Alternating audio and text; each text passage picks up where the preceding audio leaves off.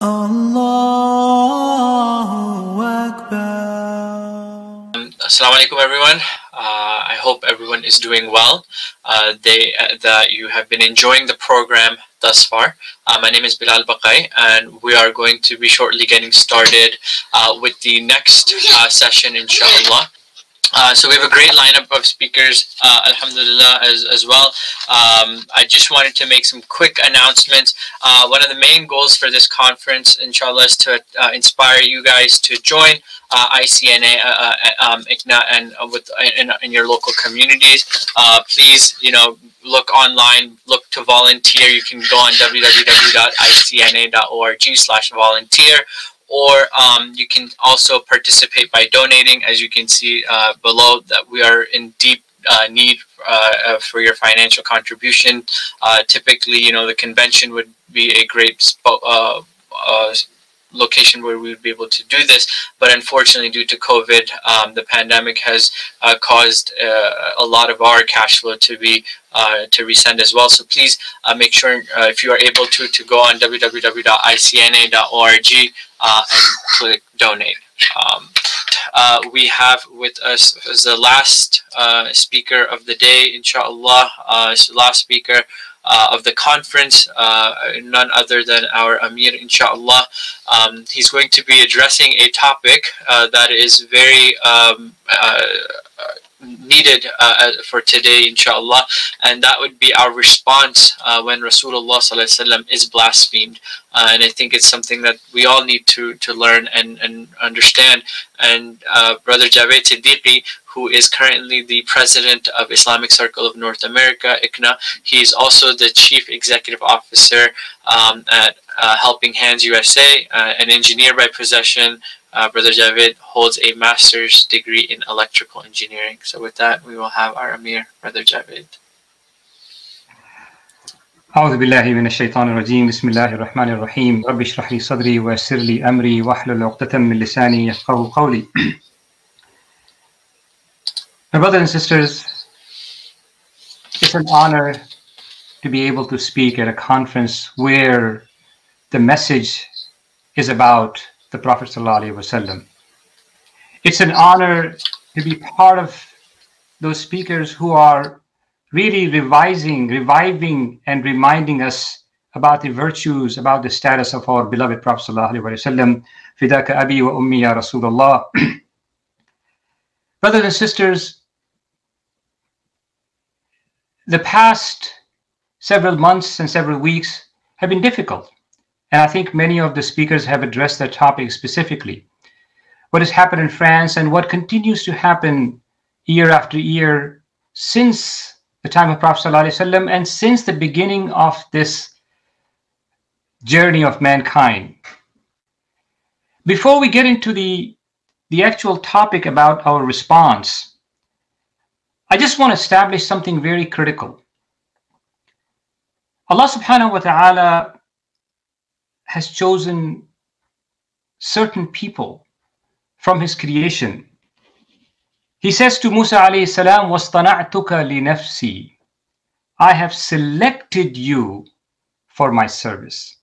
I have selected you for my service. About Ibrahim, Ishaq, and Yaqub alayhim salam, he says, إِنَّا أَخْلَصْنَاهُمْ بِخَالِصَةٍ ذِكْرَ الدَّارِ وَإِنَّهُمْ عِنْدَنَا لَمِنَ الْمُصْطَفِينَ لَمِنَ الْمُصْطَفِينَ الْأَخْيَارِ. And I want you to continue to focus on the word Mustafi, Mustafin, Istifa, Mustafa, all these words that are being constantly repeated in these ayat. And there are other words, Mustafa and Mujtaba. And he says about these prophets, he says that وَإِنَّهُمْ عِنْدَنَا لَمِنَ الْمُصْطَفِينَ الْأَخْيَارِ, and they in our sight are the chosen and the finest. The chosen and the finest. And then he says, وَمَنْ يَرْغَبْ عَنْ مِلَّةِ إِبْرَاهِيمَ إِلَّا مَنْ سَفِيهَ نَفْسَهُ وَلَقَدْ اصْطَفَيْنَاهُ, and we have chosen him فِي الدُّنْيَا وَإِنَّهُ فِي الْآخِرَةِ لَمِنَ الصَّالِحِينَ, and he will be among the righteous in the hereafter. And then he says, إِنَّ اللَّهَ اصْطَفَى, again the same word, the istifa. إِنَّ اللَّهَ اصْطَفَى آدَمَ وَنُوحًا وَآلَ إِبْرَاهِيمَ وَآلَ عِمْرَانَ عَلَى الْعَالَمِينَ. Allah chose Adam and Nuh and the progeny of Ibrahim and the progeny of Imran, and gave them status over the worlds. And he says, subhanahu wa ta'ala, again, Inna Allah yastafi min al-malaikati rusula. Again, the same word, yastafi, istifa, selection, choosing. Allah chooses from his angels and from the people. Inna Allah sami'un basir. Allah is the all-hearing, the all-seeing. So when people talk about this and talk about prophets, we need to establish this very fact that Allah subhanahu wa ta'ala is the one who has the authority and who has chosen these people, these very special, the finest of the finest, the best of the best. And he Azza wa Jal says about himself, Inna Allah sami'un basir. He is the all-hearing. He knows what you're talking about. All those of you who are objecting on these messengers, on these prophets, he hears you. He knows about what you're saying. And he's the basir, and he's the one who's able to see. He sees the future. He sees the past. So, and then the other ayah, وَإِسْمَعِيلَ وَالْيَسْعَ وَيُونُسَ وَلُوطًا وَكُلًّا فَضَّلْنَا عَلَى الْعَالَمِينَ وَمِنْ آبَائِهِمْ وَذُرِّيَّاتِهِمْ وَإِخْوَانِهِمْ وَاجْتَبَيْنَاهُمْ. This is the other word I'm talking about. Istifa and Ijtiba. وَاجْتَبَيْنَاهُمْ وَهَدَيْنَاهُمْ إِلَى صِرَاطٍ مُسْتَقِيمٍ. All these messengers and prophets of Allah, their forefathers and their children and their brothers, Allah is the one who's decided. Allah is the one who's chosen these very fine men in the history of mankind to deliver that message. Now, once that thing is established, I want you to understand, the higher the responsibility, the higher the test. An average man, when you are judging an average man and how he reacts, a normal citizen versus a president of a country, then you have a different standard. The higher the responsibility, the higher the accountability. And as such, Allah subhanahu wa ta'ala really makes them go through tests that no other human beings are subjected to. Now, look at the story of Nuh alayhi salam. Look at his words. Look at the hurt. Look at the pain and suffering that he has gone through. 950 years. I think that we cannot comprehend the length of that time because our lifetimes are very, very, very short compared to that. And he says to Allah subhanahu wa ta'ala, وَإِنِّي كُلَّمَا دَعَوْتُهُمْ لِتَغْفِرَ لَهُمْ. And every time that I call them so that you forgive them, I'm calling them to forgiveness. I'm calling them so they can expiate their sins and they can be purified. جَعَلُوا أَصَابِعَهُمْ فِي آذَانِهِمْ. And subhanallah, how, in today's day and age, when people and when small kids sometimes, and you see this in a more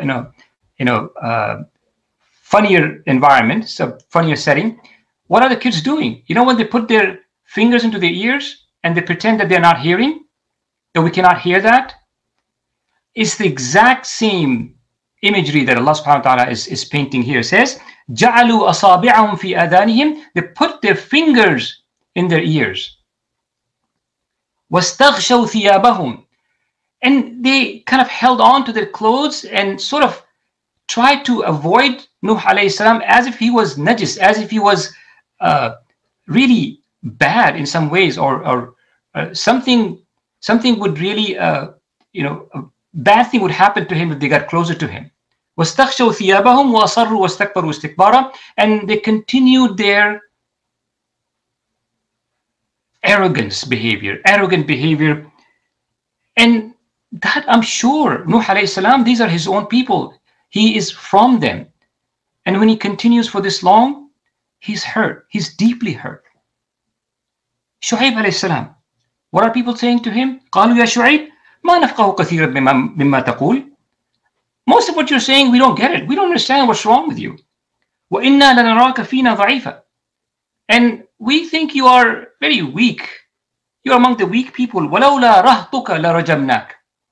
And if it wasn't for your family, we would have stoned you to death. وَمَا أَنْتَ عَلَيْنَا بِعَزِيزٍ.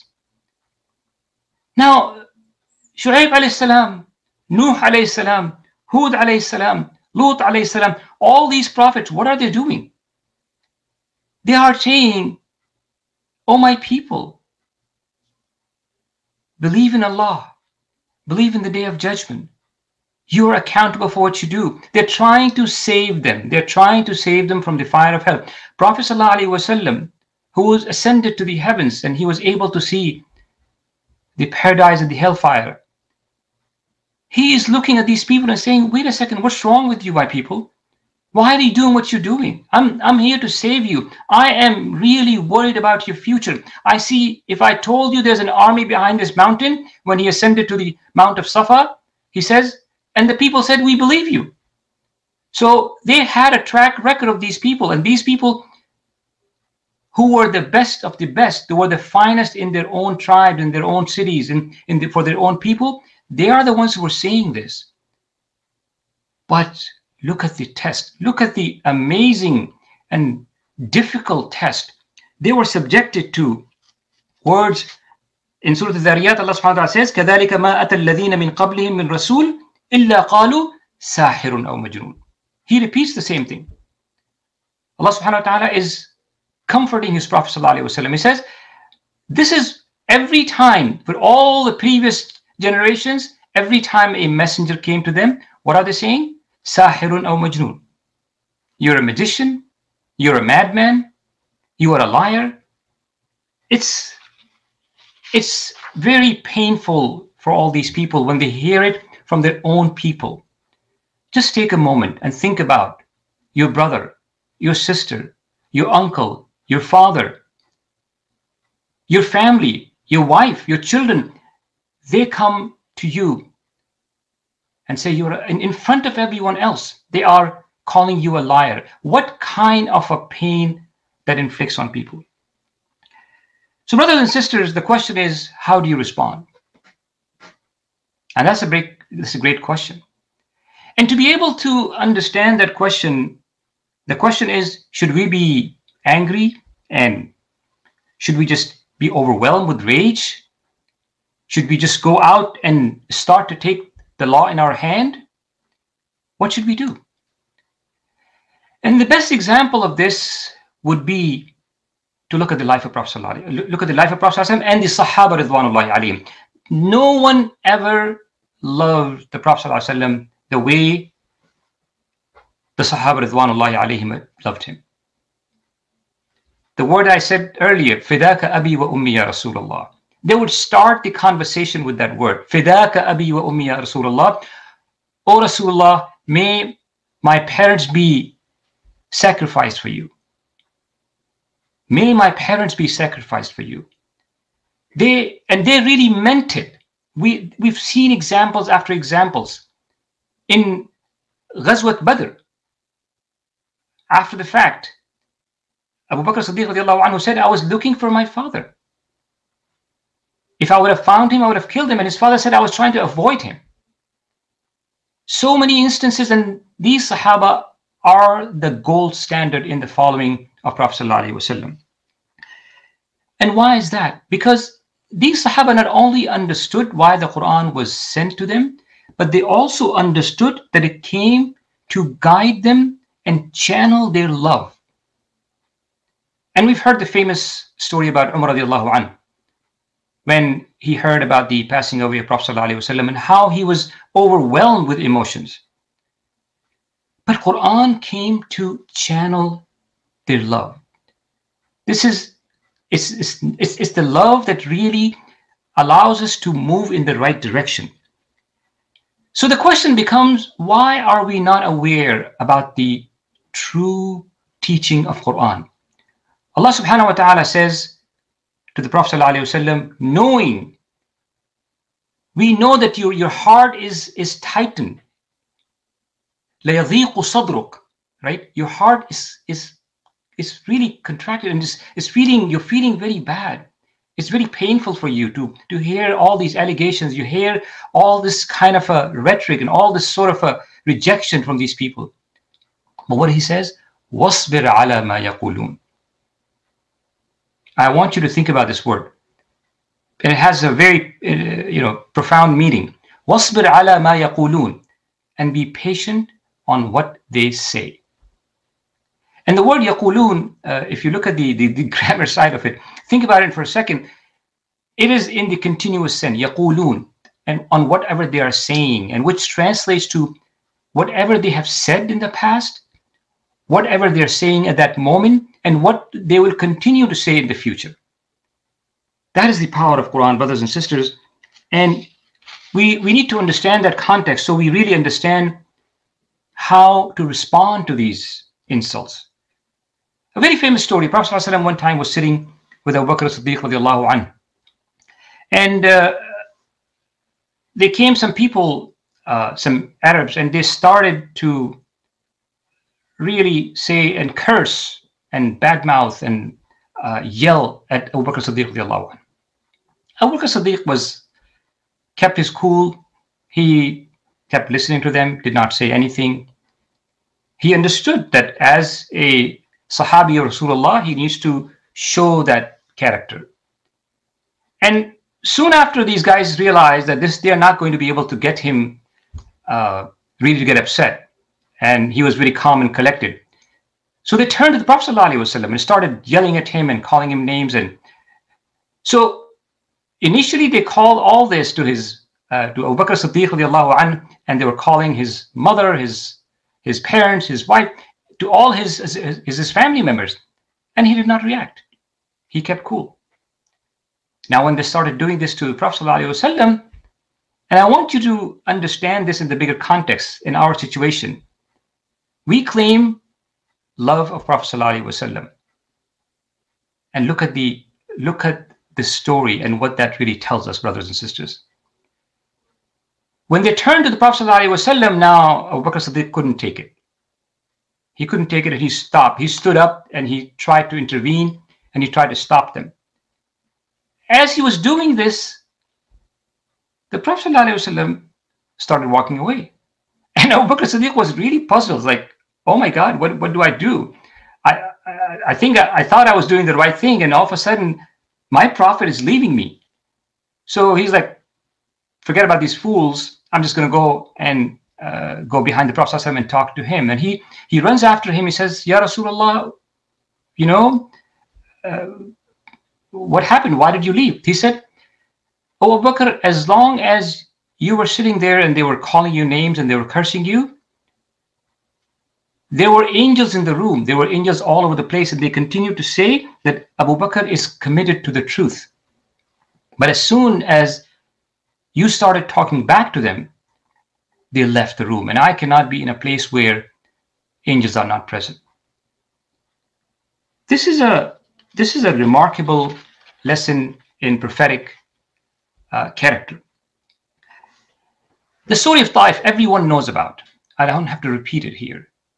But I want you to think about the dua, the Prophet ﷺ, the words he uttered at the end when he was bleeding and the angels came to him and offered him to crush the people of Taif. What did he say? He said, Allahumma aghfir li qawmi fa innahum la ya'lamun. Oh Allah, forgive my people because they don't know. Now, I want you to think about this for a second, because he did not say, oh Allah, I forgave them. I forgave them. He said, oh Allah, forgive my people. You know why? He was afraid even if he forgave them, if he said, oh Allah, I forgive them, Allah could be very upset. And here is our Prophet ﷺ. It's not personal about him. He wanted to make sure that Allah subhanahu wa ta'ala forgives them so they don't come under the wrath of Allah subhanahu wa ta'ala. He reaches Mecca with an army that Quraysh couldn't stop. And I'm sure as he was walking into Mecca, the scenery of Al Yasir, Sumayya, Bilal, all these great Sahaba, and the persecution they saw. This was the first time he was entering back Mecca after many years. it was all probably running in his mind, and he's just remembering, and he could at that time just clean up the city. He could just get rid of all those tyrants. And the examples you already know. What did he say? Ya ma'shara Quraysh, ma tadhunnuna anni fa'ilun bikum. O people of Quraysh, what do you think I'm going to do with you? You know?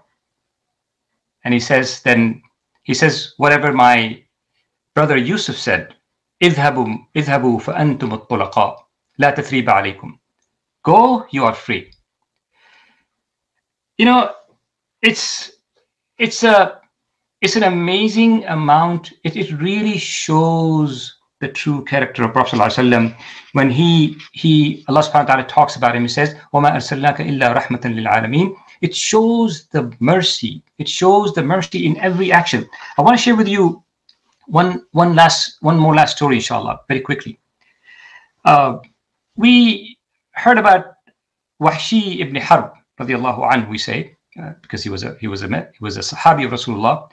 Wahshi, after the Badr incident, after when Quraysh, were defeated pretty badly in Badr, Hind bin Utbah,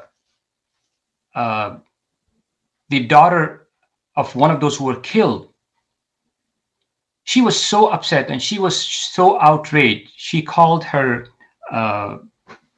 slave Wahshi ibn Harb. And Wahshi ibn Harb, the savage, the son of war. I mean, this is the kind of names they used to use at the time. The savage, the son of war. And she called him, he said, if you can kill one of those three people, and one of them was the Prophet ﷺ, and the other one was Hamza and Ali. And she said, if you can kill one of them, you are a free man. So this man is looking for his freedom. Then he finally gets his chance and he kills Hamza ibn Abdul Muttalib, the uncle of Prophet ﷺ. And after the conquest of Mecca, obviously Wahshi knew that now I am in great trouble because he's kind of wanted. He's the wanted man. He was one on the list. So he runs away to Taif. And then people talked to him at that time, and he says, wait a second, there's no way for me to be forgiven. And people say, just still try. So he writes to the Prophet ﷺ. And I want you to think about this exchange that had happened. Exchange between Wahshi ibn Harb, the killer of Hamza ibn Abdul Muttalib, the uncle of Prophet ﷺ, one of the courageous, biggest, Sahaba of the Prophet ﷺ. And he sends this letter to the Prophet ﷺ asking if there's any way for he can be forgiven. And before the Prophet ﷺ even responds, ayat of Quran came. Allah subhanahu wa ta'ala was worried and was concerned about this man, Wahshi. And the ayat said, إِلَّا مَنْ تَابَ وَآمَنَ وَعَمِلَ عَمَلًا صَالِحًا. Except the one who repents and does good deeds. فَأُولَٰئِكَ يُبَدِّلُ اللَّهُ سَيِّئَاتِهِمْ حَسَنَاتٍ. For those, Allah will change their bad deeds into good deeds. So look at the response of Wahshi, and he turns out to say, well, wait a second, but amal salih, what if that doesn't work out? What this good deed and all the good things that we're talking about, if that doesn't work out, what do I do? And Allah subhanahu wa ta'ala sent the second batch of ayat. He says, إِنَّ اللَّهَ لَا يَغْفِرُ أَن يُشْرَكَ بِهِ وَيَغْفِرُ مَا دُونَ ذَلِكَ لِمَنْ يَشَاءُ وَمَنْ يُشْرِكْ بِاللَّهِ فَقَدْ ضَلَّ ضَلَالًا بَعِيدًا. That Allah subhanahu wa ta'ala does not forgive that anyone associates partners with him, but he forgives everything other than that. And now Wahshi says, but I was a mushrik. Now he's writing again. But I was a mushrik all my life. How could that actually work out in this case? There's a very famous piece of poetry. He said, that was said, रोज गुनाह करता हूँ वो छुपाता है अपनी रहमत से, मैं मजबूर अपनी आदत से, वो मशहूर अपनी रहमत से. That by day I sin, but he veils my sin with his mercy. Because I am bound by the state of my disobedience, but he is bound by his mercy. And Allah subhanahu wa ta'ala's words at that time were, I'm sure you read these ayat, but look at the context. In the third time, he's been told, Ya ibadiya alladhina asrafu ala anfusihim la taqnatu min rahmatillah. O my servants, O my slaves, those who have transgressed against yourself, who have done wrong to yourself by doing shirk, la taqnatu min rahmatillah, inna Allah yaghfiru dhunuba jami'a. Allah forgives all sins. My brothers and sisters, this notion about paining and rejecting and insulting the Prophet ﷺ is mentioned in so many times in the Quran, in so many places. Allah subhanahu wa ta'ala says, وَلَتَسْمَعُنَّ مِنَ الَّذِينَ أُوتُوا الْكِتَابَ مِنْ قَبْلِكُمْ وَمِنَ الَّذِينَ أَشْرَكُوا أَذًى كَثِيرًا. You will absolutely hear harmful words from those who were given the book way before you, and people who commit to adultery and blasphemy with God. This notion of insult, brothers and sisters, is mentioned time and again. But Allah subhanahu wa ta'ala gives the recipe. وَلَئِن تَصْبِرُوا وَتَتَّقُوا فَإِنَّ ذَلِكَ مِنْ عَزْمِ الْأُمُورِ. But if you are patient and you are mindful of Allah subhanahu wa ta'ala, and that is the best of ways. My brothers and sisters, when it comes to response, our response, and in conclusion, I want to say this. When we see these hurtful messages, when we see transgressions, movies, cartoons, articles, speeches by these Islamophobes, by those who are trying to taint or trying to reject this message and say these insulting remarks about the Prophet ﷺ, you know, instead of being raged, we should feel sorry for them. We should feel sorry for them. And if this insult, if it hurts you, then please do the following. Let's commit to this mission.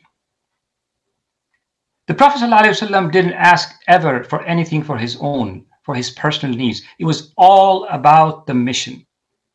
It was all about the mission. Let's commit to this mission.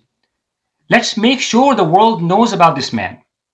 Let's make sure that humanity is aware of the virtues and what this best creation of Allah subhanahu wa ta'ala, our Prophet ﷺ, has done for humanity. Let's show that through obedience to the message that he ﷺ brought. Let's show that feeling of hurt and concern through our akhlaq and character.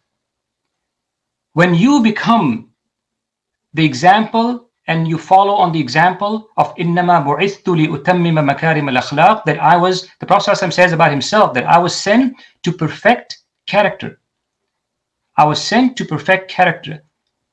Look at your character and refine your character and perfect it. And that is an example that you are feeling, we are feeling hurt. You're feeling the pain in your heart, and you are going to make sure that your character is an example of the Prophet ﷺ. Brothers and sisters, let's live the life of Prophet ﷺ. Let's follow him. That shows the people that you really care and you are concerned. Let's follow his teachings by being kind to our neighbors, our colleagues, the people around us. He never responded. Idfa' billati hiya ahsan was the way of Quran. Repel with what is best. Repel with what is best. And by being prompt in our prayers, in our charities, in our ibadat and mu'amalat, right? Being prompt in that is an example of showing concern and showing real faith and believe in the message of Prophet ﷺ. If you are hurt, then commit to this kind of work, the work we are engaging in right now, by supporting organizations, by supporting works, by supporting organizations such as ICNA and its dawah programs, and making sure that everyone on the planet knows about the Prophet ﷺ. If you are hurt, do as much as possible, because then you are going to be part of that prophetic mission. May Allah subhanahu wa ta'ala reward you all. I want to take this final moments and thank the organizers, the speakers, everyone. After a long time, I've been able to listen to Dr. Badawi. May Allah subhanahu wa ta'ala preserve him and give him long life and health. Alhamdulillah, Sheikh Nadwi and others, alhamdulillah, that we have not been able to meet with. May Allah subhanahu wa ta'ala keep you and preserve you. Barakallahu fikum, jazakumullahu khairan, wassalamu alaikum wa rahmatullahi wa barakatuh. Wa alaikum assalam wa rahmatullahi wa barakatuh. Jazakallah khair, Brother Javaid, for that reminder. And honestly, at the end, I think that's the real kicker. That's what we have to work on, right? When we all have that feeling of love towards the Prophet ﷺ, but how do we turn that into action? And I think, alhamdulillah, ICNA has been one of the resources that can really channel that love to action, where all the teachings can come to something that we can all work towards, inshallah. Guys, for sharing gems with us and about the life of the Prophet ﷺ. And this is just a small step in the right direction of learning about our beloved Prophet sallallahu alaihi wasallam. So hopefully today you were motivated by a speech, a lecture, a quote, a gem that will make your journey to learn about the Prophet ﷺ's life and start that journey, inshallah. And with that, I would also like to thank the organizers who put this together. It's amazing that, alhamdulillah, even within a pandemic, we are able to connect each other and convey the message to the best of our ability. And as mentioned throughout the program today, one of the main goals of this conference is to inspire attendees to act, to get up and volunteer, to do something, and inspired by the life of the Prophet ﷺ, whether it's participating through ICNA or elsewhere within your local community, but at least become active.